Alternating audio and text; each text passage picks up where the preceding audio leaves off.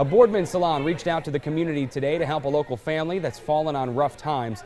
The salon at Creekside hosted the Cut-A-Thon put on for the Spencer family of Poland.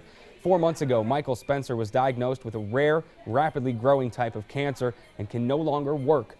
Meanwhile, his wife Maria was laid off from her job helping special needs children. Today's benefit will help the family with medical expenses. We're just very grateful for the support of all the stylists that spent their time here today for us. We're just overwhelmed.